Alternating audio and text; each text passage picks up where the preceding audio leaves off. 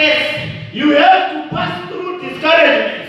You have to pass through difficulties so that you can be sharpened. Hallelujah. Yes. You are sharpened for good works that are waiting for you. Good things doesn't go to bad people. Good things go to good people. Hallelujah. You need to be thoroughly furnished. It needs to go through fire. Hallelujah. And great fire. Hallelujah. Amen. So that it is value. Amen. Yes. Amen.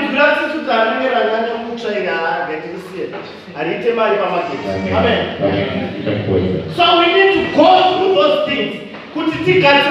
Mary will never entrust these riches to reckless people. Amen. Amen.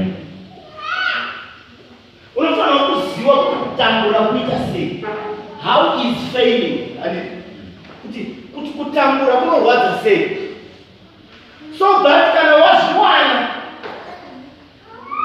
you will be able to look at those people that are suffering. Hallelujah. Amen. What would this sister? What's the one who say?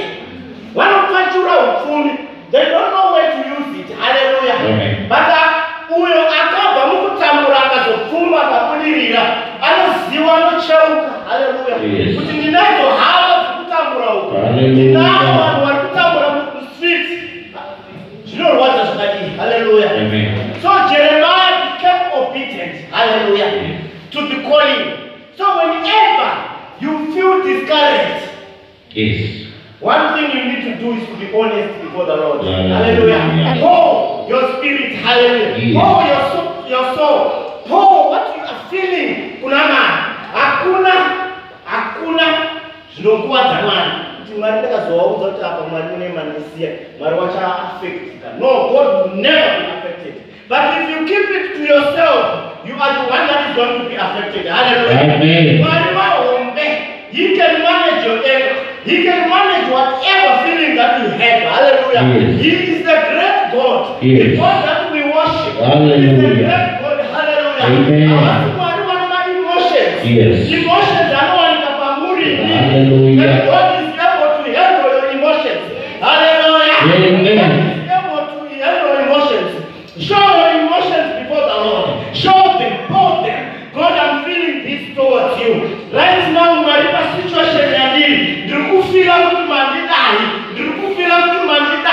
so that God will show you. Hallelujah. I'm feeling because of this. But if you give up, you are not going to see what is it. Yes. Amen. Hallelujah. Amen. Amen. Amen. Amen. Verse 11. But the Lord is with me like a mighty warrior. Yes. Hallelujah. Hallelujah. The Lord is with me like a mighty warrior. The Lord is with me like a mighty warrior. Hallelujah. Amen.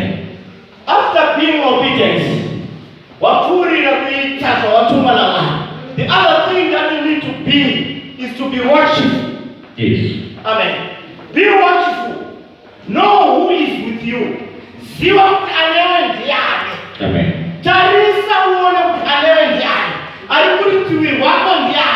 Who are you in the kingdom of God? Hallelujah.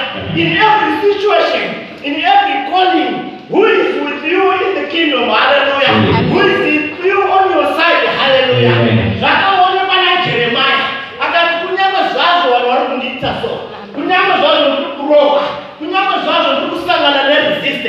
But one thing I know is the Lord is on my side. Hallelujah. The Lord is with me. Hallelujah. And He is a great God. Hallelujah. What not the first aripo, what not akasika nika, never show. Let there be trees, mitika wapo. Let there be light, light wapo. With that great power, He is the one with me. Iye mwari akapata nurapunga. Wana wa Israeli wakapura. Wafaro wakafuri honesu. Asma nasi history. Hallelujah. Wakapara. He is the God that is with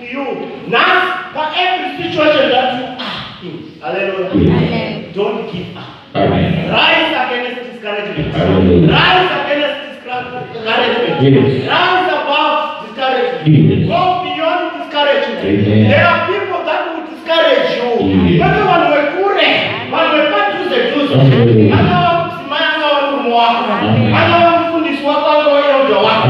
know best friend yako. He might be your brother or your sister. Yes. That person might be prepared to discourage you. Yes. He was one of the ranked people in Israel. One of the ministers.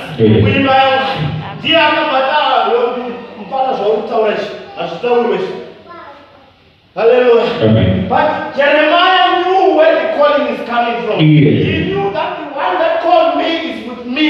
Hallelujah. Yes. And he knew that when this man is with me, no one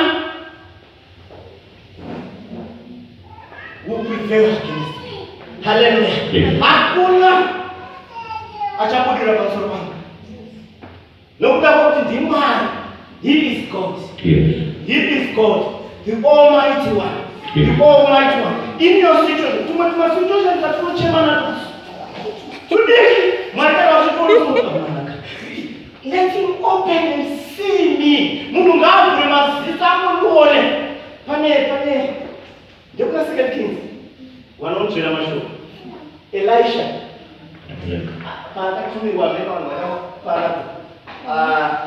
I think 2 Kings chapter 6, verse 16, 17, somewhere there. Anozokumbira because akaimurana wake. Akumbira Mwari, please, just let him open his eyes. Ingomuvhura maziso munhu aone zvakatikomberedza. Because kutya kwacho akugweda akutya kuti tinoparadzwa. But ingomuvhura meso aone zvandiri kuona. Because Elisha aiona hondo dzamani dzakawapoteredza. Hallelujah. He felt secure. He felt panapa handisi kuzokundwa, handisi kuzoparadzwa nekuti hondo dzamani dzakatitenderedza. Hallelujah. That is something that we should see. Ask God to open our eyes so that we can be watchful, so that we can see who is with us. You want to put it